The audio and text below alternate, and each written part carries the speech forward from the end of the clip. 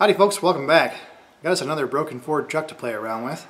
This is a 2005 Ford F150. It's got the 3-valve Triton hand grenade under the hood. Change engine light is on. It's definitely got a misfire. I can hear it's got the classic Ford cam phaser death rattle on startup.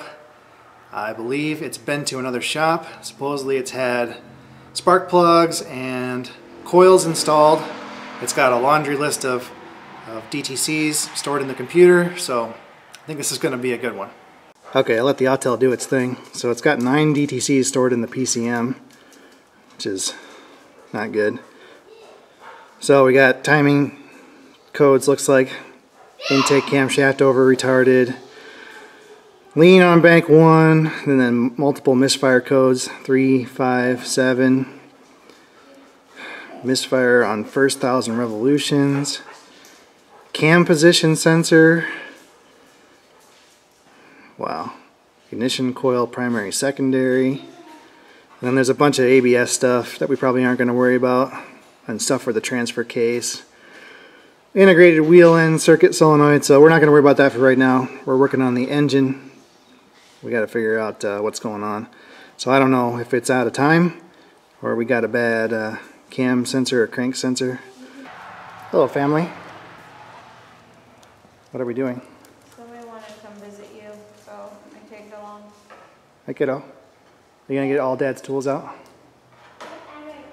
That's the sharpest one. Can you put that back please? Yeah, but 3-year-olds don't need to hold wood chisels. What about this thing? That's a stud finder. How about the pliers? You want to play with pliers? Yep, they're okay. Super sharp. Yeah, so be careful with them.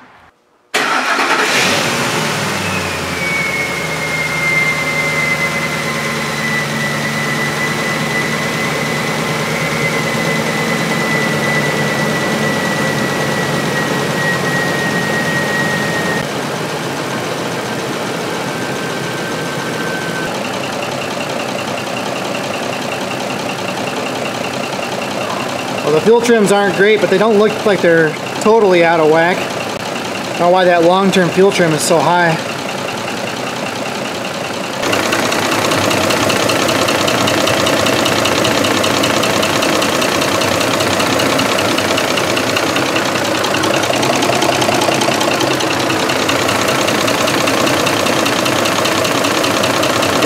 Definitely got some mechanical noise over here.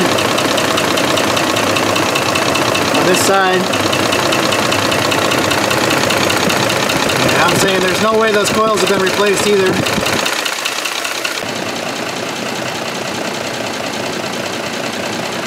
I can't find misfire counters on the Autel for this Ford, so I'm just going to generic OBD2, the mode 6 data. So it looks like cylinder number 3 is our main problem. 5 and 7 have a little bit, but yeah, cylinder 3 seems to be the bad one. Alright, this is a Ford, so it should be 1, 2, 3, 4 on this bank. So if I come down here, I should be able to unplug the coil.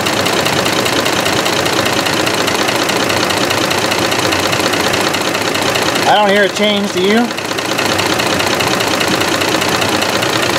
Try 2. Oh yeah.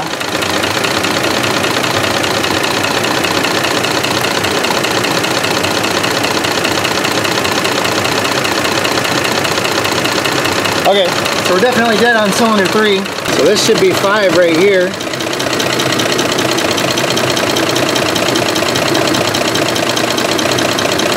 Oh yeah, makes a big difference. And then 7 back here. Okay, so let's worry about number 3 for right now. Well, I don't know. The customer told me that he had the coils replaced. He said they replaced the coils, the boots, and the plugs. I don't know who they are, and I don't know any more details than that, but these sure look like factory coils to me. They've got the paint marks on them still. This one here, cylinder number 1, I think maybe has been replaced. It looks different than the others. But the other 7 coils all look the same. They all have the same part number, so I don't think there's any way that they've changed those coils out. So I guess maybe the easiest thing to do right now would be to switch the coil from 3 to 2 and see if our misfire moves with the coil. Well, before we go pulling coils and doing the switcheroo, I think it's time to play around with the new toy.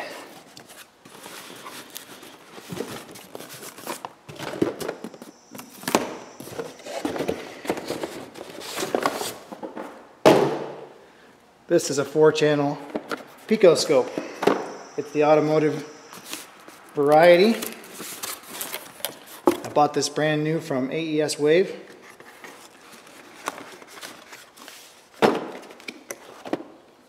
So here's our scope unit right here, 4-channel. They came out with a new model, 4425 or 4225, whatever this is. They came out with a new one that has the smart probes so that when you connect them they automatically detect. I don't need that, so I bought the old model, which is now slightly discounted. So it was a good time to buy it, I think. I've needed one for a long time. I've just been putting it off because it's, you know, a big chunk of change. So it comes with a little selection of back probes and, I don't know, regular probes and clamps and an attenuator. I think this is probably broken now. Yeah, it's a 10-to-1 attenuator. So that's good. This is our USB cable that should hook up to our PC. So this is a secondary ignition test lead. So if you have a vehicle that has spark plug wires, you can clip this around the spark plug wire. And I believe it's a capacitive pickup. And then 4 test leads, 1 for each channel. So that's all in that box. And then in this box,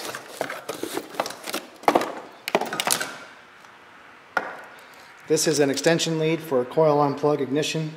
So you would plug this into the coil and then plug this end onto your spark plug, and then you can use that secondary ignition probe to measure your secondary ignition waveforms just like you could with the normal, you know, distributor system where it has spark plug wires. Comes with a ground lead. So I also ordered a paddle probe for the coil on plug ignition. That's supposed to be here maybe tomorrow. And then I ordered some various adapters for BNC to banana jack and whatnot. And then I tried to order the U-test kit, which is all the test leads, but I guess it's on some kind of indefinite back order. So I don't know what's going on. AES Wave's got a lot of stuff on back order right now. It must be stuff coming out of China and they're having trouble getting it because of the coronavirus or something like that, or I don't know what their supply chain is, but for whatever reason you can't get a lot of stuff right now. Okay, here's a wiring diagram for this coil on plug ignition system. So you got it hot at all times, goes through a 20 amp fuse, through the ignition switch, back into the junction box for some reason, and then out on a red with a light green wire. That's going to be a shared power for all of the coils, and then the PCM is going to supply a ground to each one individually to actually fire it. So what we're going to do is go up here to this connector C139 and put an amp clamp around this red with light green wire. Okay, here's our setup. Picoscope is here. Got an attenuator on channel 2.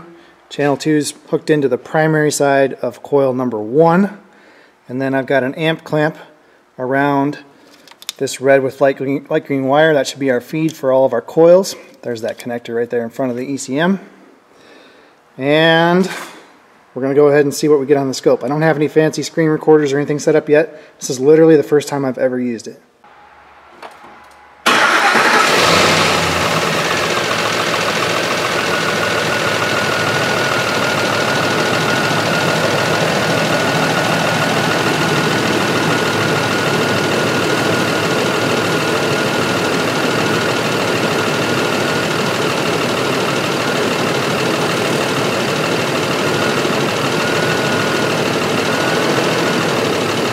Okay, I've got to learn how to use the trigger, but I think this is going to give us what we need to know.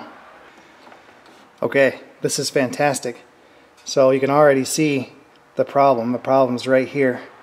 And I believe on the 5.4 Triton, the firing order is like 1-3. Gotta look it up. I think it's all odds and then all evens. Yeah. No, that's not exactly right. So the firing order on this truck is 1, 3, 7, 6, 5, 4, 8. So we can already see that we would expect to find a problem on cylinder number 3 because that's the one we're not seeing firing, and we definitely have the problem there. So let's see. Can we see any more detail there? I might have my clamp on backwards. So let's see. Cool. Alright, is there an option to invert a channel?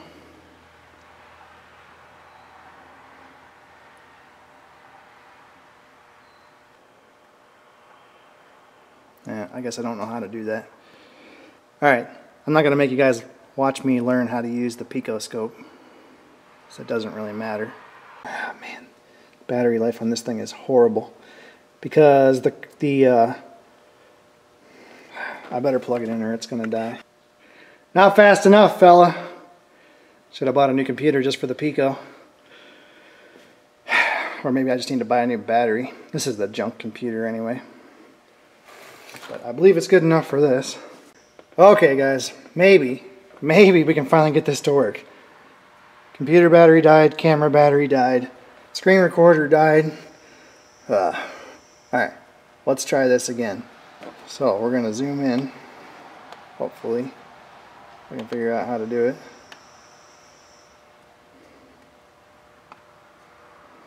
On these two waveforms. So here is coil number 1. Here is coil number 3. Firing order is 1, 3, something. Doesn't matter. So here's your control voltage here on the primary side of the coil. The PCM pulls it down to ground 3 times for your multi-strike. And here is the current waveform for that coil. Now you see on the second and third strike here, you have a vertical line on the current. I believe that is because the magnetic field has not completely collapsed before the PCM starts trying to charge the coil up for the second and third strike. Now take a look over here at number 3, coil. See how we don't have that vertical line? I believe what that's going to indicate to us is that this coil is not building enough magnetic field, and then the field's actually completely collapsing before the PCM tries to command the second and third strike. So it's pretty cool. It shows us definitively that we have a problem with the number 3 coil. It also shows us that we don't have a problem with the ECM, and I don't suspect there's a crank input problem or anything like that, because the PCM is trying to turn that coil on. It's just the coil's not doing what it's supposed to do. So finally at this point I think we can swap the coil from cylinder number 3 to cylinder number 2 and see if all this nonsense moves along with it. When I took this out, it was full of water. It's been water down inside that spark plug well, no doubt about it. And then the spring is all rusty. So I don't know. I mean, I would think that's enough kVA. It could jump that, but I don't know that for sure. Alright, let's go ahead and put this in number 2. I marked it as bad and see what happens. Well, crap. I fixed it. I got nothing now.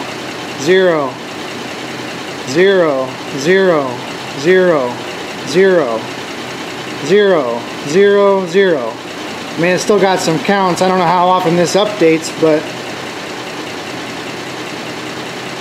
yeah. So I don't know, it must have been a bad connection between the coil and the plug. There was a bunch of crud down in the bottom of that spark plug well too. I blew that all out.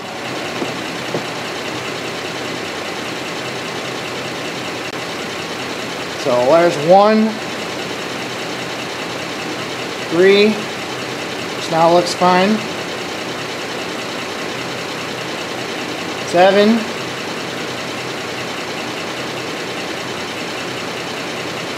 2, which is where the bad coil now lives.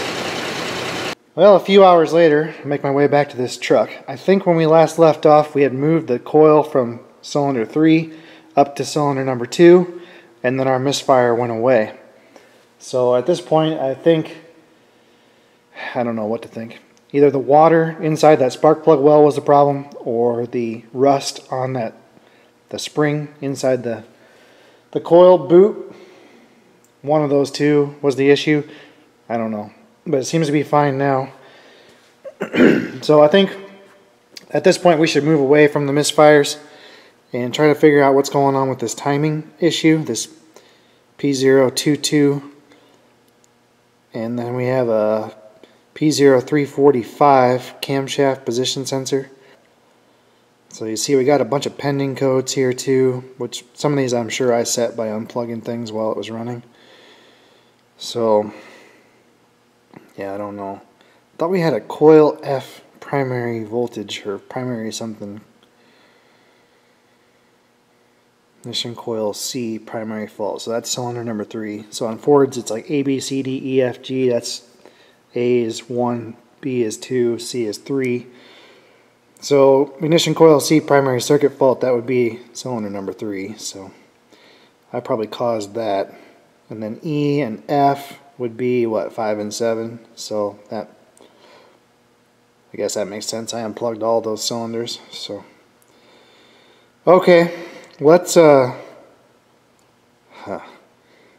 it up, I guess, and see what's going on with these crankshaft or camshaft positions, and go from there.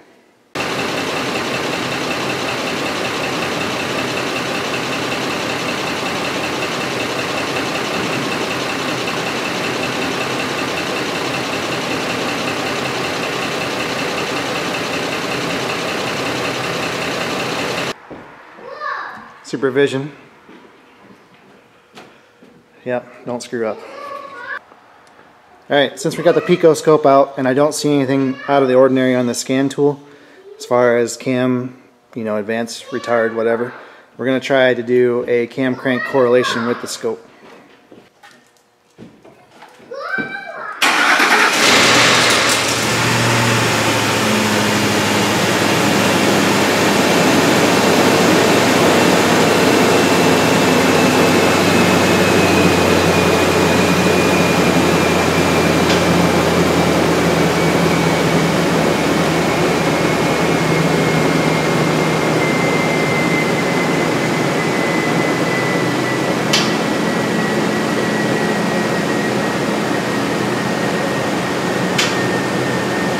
Okay, worked. Yeah. And it looks like it's okay. Yeah. Alright, one more check I want to make. I want to do a manual oil pressure reading.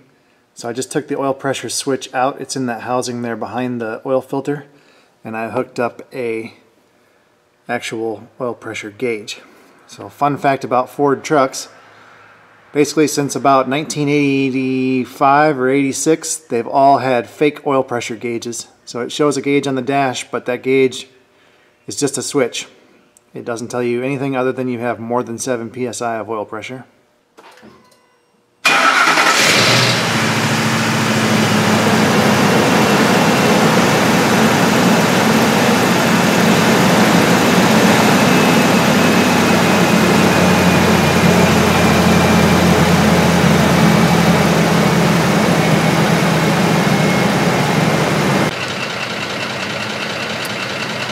The engine's fully warmed up now. It still has 30 psi of oil pressure, and I've also put it in gear so that the RPMs drop a little bit. It doesn't go below 25, so I think we're okay on oil pressure. Really, it runs fine. I don't feel a misfire at all. It just has that constant ticking sound.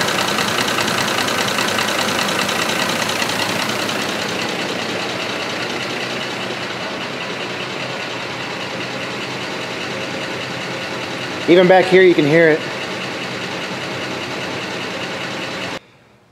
Well, if this is one of the overly dramatic hospital-based TV shows that my wife watches instead of a crappy internet video about fixing a truck, this is the point in the story where we would have our lab test results back and we'd be sitting down for a meeting with the family, telling them to prepare for the worst. So at this time, I think we should set the misfires aside and worry more about these timing codes. So we had a P022, camshaft over retarded on bank 2, and a P0345 for a loss of cam sensor signal. Now, again, I don't know what was done, if somebody unplugged the cam sensors or the VVT solenoids. I really don't know why we have these codes, but we have good cam signal on the scope. We have good cam timing. The waveform that we pulled matches exactly with known good waveforms that I was able to find for these 5.4 Triton engines. So I'm saying at this point the timing is good, the cam signal is good, at least at the sensor. And now I'm not checking it at the ECM. Guess we could be losing it somewhere in the harness. But this truck looks pretty clean. I kind of doubt it. We got good base oil pressure, but we have a ticking noise. And we also have a pretty severe rattle on startup. You know, it's got that timing chain slap. So probably the tensioners are blown out, but they're not bad enough to where it's caused a problem with the timing. So we got to worry mostly, I think, about this ticking noise right now. And I am leaning towards it being one of the cam phasers. So what happens in these Ford cam phasers, like any other VVT system, it uses oil pressure to basically retard the timing of the camshaft. And there's little slots inside the phaser that fill up with oil, and it moves a vane that basically rotates the sprocket in relation to the camshaft. And when they're at idle, so when the engine is idling, the camshaft is fully advanced, I believe, and there's a lock pin that's spring-loaded, and the lock pin should lock the two halves of the phaser together. And I believe that's the source of the noise on the phasers, is this lock pin. When it gets oil pressure from the VVT solenoid, it pushes the lock pin out and allows the thing to advance. So the reason I think that the cam phaser is the source of the noise and not, you know, like a cam follower or a lifter, or not lifter, a valve lash adjuster or the camshaft itself, is that the ticking noise goes away immediately when you hit the throttle. So as an experiment, what we can do is unplug the VVT solenoids and try hitting the throttle again and see if the noise remains. And I think that will definitively tell us that the problem is in the cam phaser. Alright, in this test, both VVT solenoids are unplugged.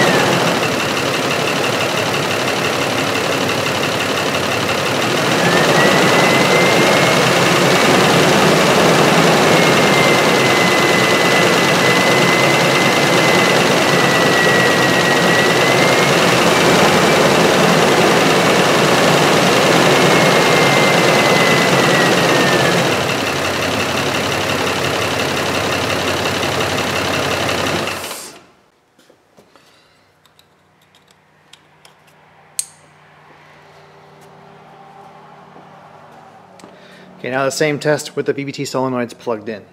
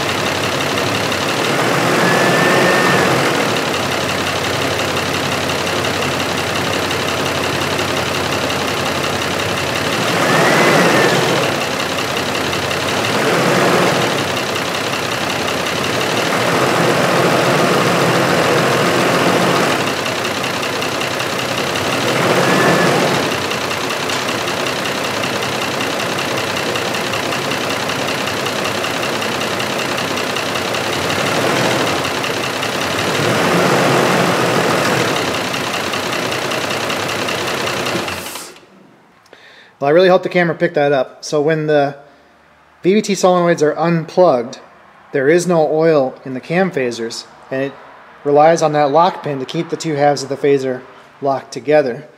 And you can hear, I think, when you raise the RPM, that it still has that knocking sound.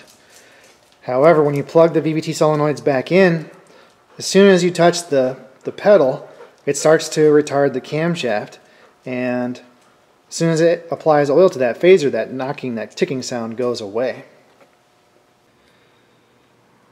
So after that test, I feel pretty confident that this truck needs cam phasers, and you know, I don't know if that ticking noise would ever really hurt anything, but it is annoying, and if you want it to go away, I think the only way to do that would be to replace the phasers. Now, I don't know, should we go ahead and replace the chains and guides and tensioners and all that crap while we're in there? I really don't know. I don't know, it's only got 119,000 miles on it, so that seems unlikely unless the actual guides are broken, which, you know, it's a Ford, so that's possible. Anyway, I think the next thing to do would be to talk to the customer. So there's a few other kind of odd things here too. I had a coil F primary secondary code. I didn't see anything on the Pico when we measured the current ramp on the coils. I didn't see anything pulling an odd amount of current. And then we had that P022 lean on bank 1. I think that's probably just because of the coil 3, the cylinder 3 misfire. I believe it was shutting off the injector to cylinder number 3. Cylinder 3 is in bank 1, so I could certainly see that causing a lean code on bank 1. Anyway, that's where I'm at with it. Hey, kiddo, what are we doing? What are we working on? Working on Thomas. Yep, we got a little side project here. We got to fix Thomas. Green crusties strike again. This little tiny DC motor. One of these little ears was all green and crusty. So I just cleaned it off. I think we're going to be able to fix him right up. Need about 8 hands to put this thing back together.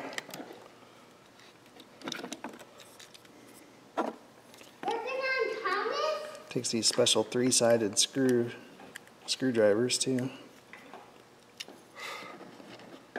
Yeah, we're working on Thomas.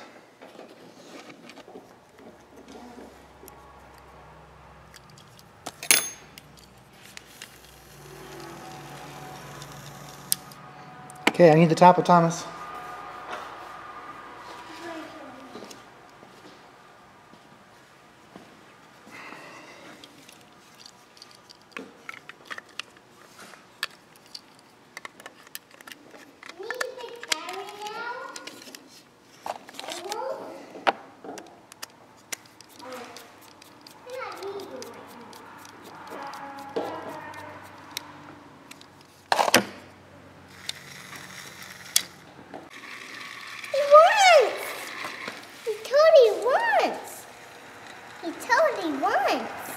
You're welcome.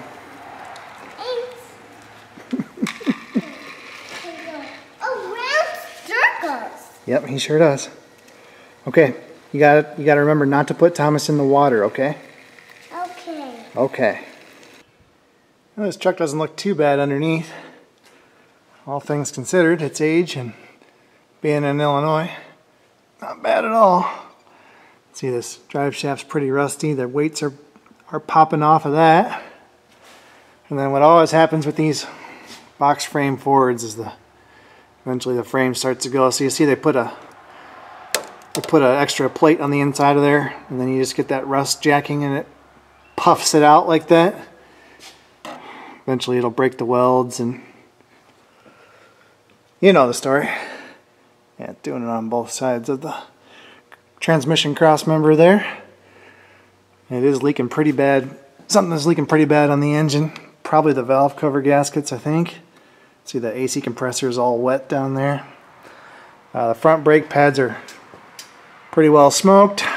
And then I noticed that looks like the rear axle seals are leaking. This side's not too bad, but this side must be blown right out. Pretty much leaking everywhere. Unless it's coming from the caliper. I don't know. I think that's, I don't know. I'm guessing that's a axle seal. Looks like somebody just put brakes on it. Clips aren't even rusty yet.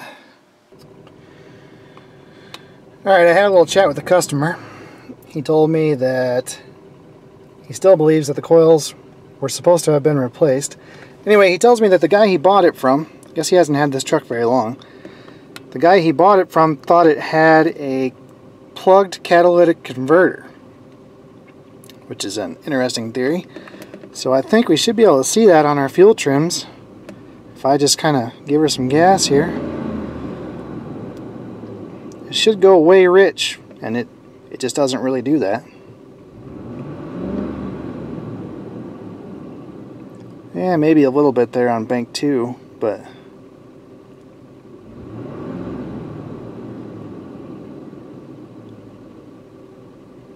yeah, I don't think so.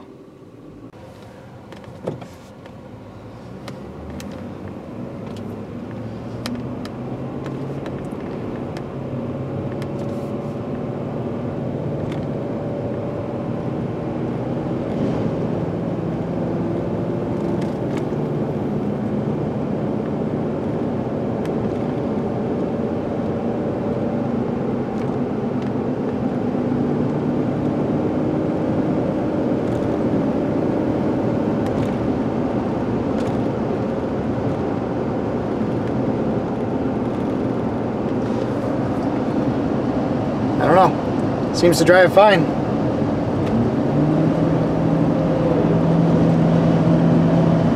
mean, it's not a powerhouse, but it's only a 5.4. It's a pretty good sized truck.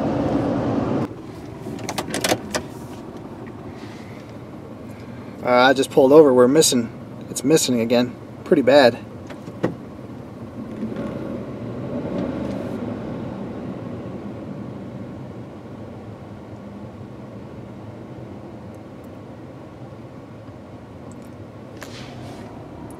And now it's happy again. Man, that's crazy. Why would it do that? So it set codes for over retarded and over advanced on both banks.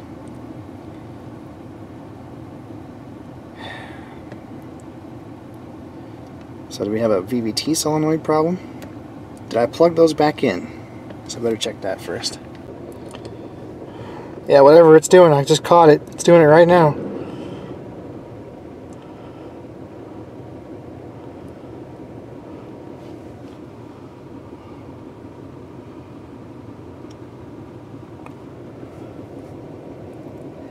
That was crazy. It was stuck at full retard or full advance. Why did it do that? I don't know. Well, this is the event right here. I don't know what to make of this. So look at what happens on bank 2. All of a sudden the advance just starts going up, up, up, up, up from basically 0 to 63, and then the advance error is basically a mirror image of it. Why would it do that? It's like it tried to advance the cam and then it got stuck. And look at bank 1. So bank 1, the actual advance is, it's like plus or minus 2.5 degrees. But then it's showing us an error up to, I don't know how far this goes. It went off the scale. Up to 60, I'm guessing, degrees. So I don't know what to make of that. Seems to happen when I come to a stop after accelerating. So let's see if we can duplicate that. Yeah, right there. It's doing it right now.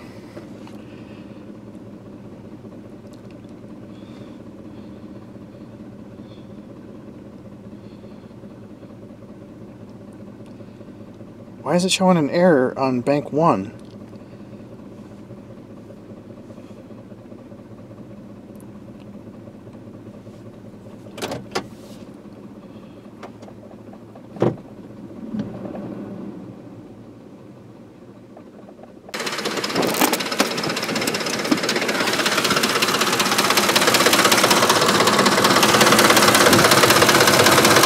So the VVT solenoids are unplugged right now.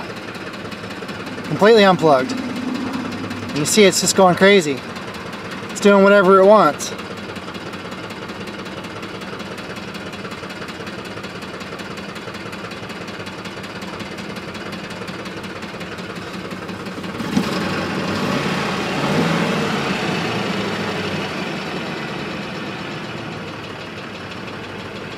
And now it's fine again. Plug it back in. No change. Ah, this is weird.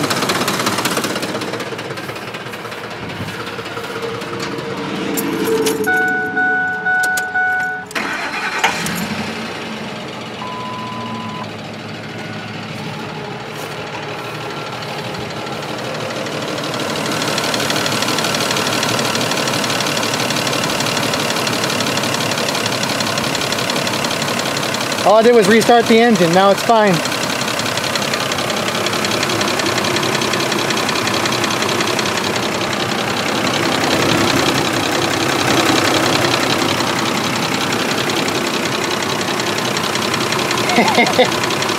I told you guys it was going to be a good one.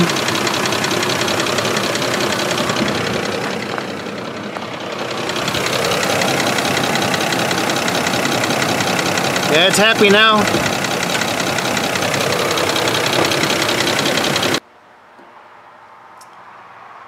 Well, the gnats are back, so we're going to have to work around that. But what do you guys think about the engine? Pretty crazy, huh? We obviously have some major problems with the variable valve timing on this engine, and it seems to happen consistently when you come off of the throttle. So you're driving down the road 55 miles an hour, you let off, pull up to a stop sign, all of a sudden the timing just goes crazy and it starts chugging and bucking and shaking, and sometimes it wants to die. You get misfire codes. We got more misfire codes on cylinder 5, cylinder 7, so those are both on bank 2. And you saw the data that we saw on the Autel. I'm not 100% sure what to make of that. I think it's probably, it may not mean exactly what we think it means. I think that there's some coding problems as far as the variable valve timing data on the Autel, and I don't have the Ford IDS scan tool to confirm that, but I'm interpreting the data wrong and it doesn't mean what I think it means. But I'm not exactly sure why that actual position changes and then the error changes in the opposite direction.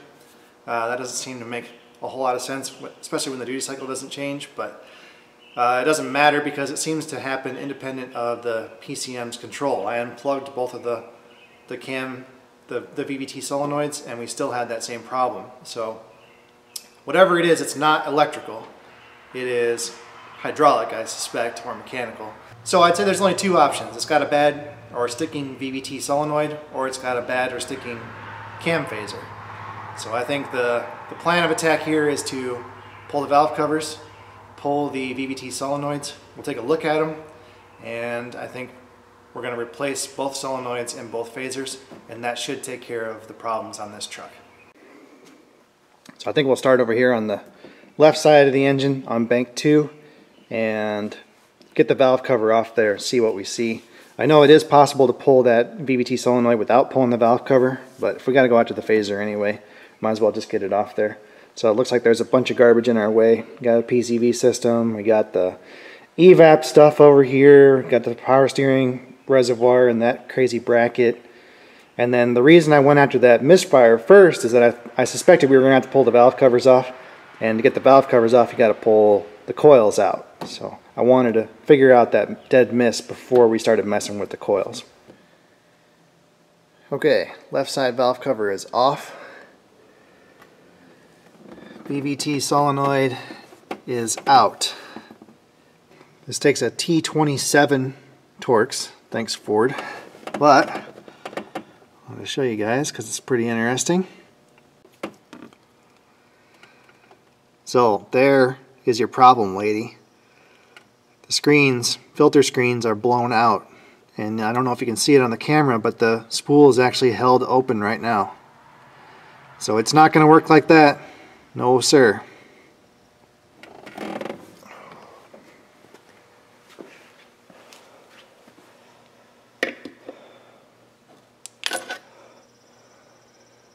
pretty sludgy inside the valve covers too. So it hasn't been getting the maintenance that it needs. But wait, there's more. Oh, let me get a pointing device. See if I can show you guys this. I had to give the camera a little reach around. Come on. So what we are looking at right now is the timing chain tensioner. It has a plastic body. And can you guys see that little thing right there? This little spongy guy right there? I believe that's the gasket underneath the timing chain tensioner. It is either blown out or starting to blow out. So that's not good. So the left-hand side valve cover is a walk in the park compared to the right side valve cover, which is not much fun at all. So I actually chose to suck down the AC. Got the machine on it right now, pulling the refrigerant out. Then I'm going to take this line loose and up here at the evaporator and pull that accumulator out of there so I have room to work on it. It's pretty tight. Alrighty folks, the timing cover is off and we've got some carnage. So this is one piece of the right side timing chain guide. Down yonder is the other piece of the guide. So we'll have to get that out of there, see if there's any pieces that might have broken off and made its way down into the oil pan. I don't really want to drop the pan, but I guess we will if we have to. Doesn't look too good. So there's your second problem, lady, and that certainly would explain our startup death rattle. But wait, there's more. Take a look at this timing cover. So right here, nice JB Weld job on there. Looks like at some point in time the serpentine belt tensioner failed and it chewed a hole right through the timing cover. It almost cut a window out of it, and somebody went ahead and fixed it with some JB Weld. The sad part is it might have actually worked if they would have just done a little bit better job. But yeah, I couldn't figure out where the oil was coming from. The whole right side of the engine is just covered in oil. And I thought that the front main seal was blown out, which it may be a little bit blown out, but not to that degree. But yeah, the oil's coming out of this quality repair here. So I don't know what we're going to do about that. We're probably looking for a new timing cover. So the inside's a little bit chewed up too, where that timing chain's been slapping around in there with that broken guide. But you can see right here where that pulley, it chewed all the way through the aluminum timing cover. Pretty crazy. It's amazing to me that someone could let something go that long. I mean, can you imagine the racket that must have made? Unbelievable. So anyway, that's how things go for me. It's like the Bermuda Triangle of repairs around here. Well, you guys love carnage, and this engine does not disappoint. So left side timing chain guide, a little bit chewed up right here, but not too bad. Still in one piece. Both timing chain tensioners look pretty decent, still in one piece. Not too bad on the wear. Those could almost be reused. But it goes downhill from there. Right side timing chain guide, which came out in 3 pieces. How's this go? Goes like this. And then this piece goes like this. So the big pieces are still here, but we are missing that little V-shaped piece. No idea where that is. Probably in the oil pan. Here is the reluctor wheel for the camshaft position sensor. Pretty well mangled on this side. This tooth here after the skip tooth looks like it's taken a pretty good beating. That is junk. But then it gets really bad from there. There's the tensioner from the left side, I believe. And we were right, the gasket was blown out, but that's not the worst part of it. Now this one over here on the right side, the gasket was completely blown out of the tensioner. This couldn't have been holding any oil pressure at all. And check out the aluminum flakes inside. So I'll give you guys one guess where those aluminum flakes came from. Well, I'll just show you. So I popped a couple of the bearing caps off of the camshaft. This is the front one. This is actually the first one that I pulled off, and it really doesn't look too bad. So I thought, hey, we're gonna get lucky on this engine. Really, it's in pretty good shape. Then I pulled the right side apart, and this is what I found. I don't know if you guys will be able to see that, but anything you can catch with your fingernail is real bad news. So that's junk.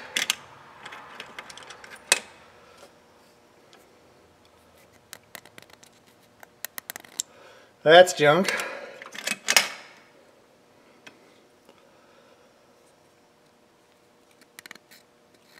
That's junk. And then the camshaft back here also has corresponding grooves big enough to catch your fingernail. So this engine is pretty well pooched. Well, I hate giving good people bad news, but there's not a lot of good news on this engine. Probably the bottom end is okay.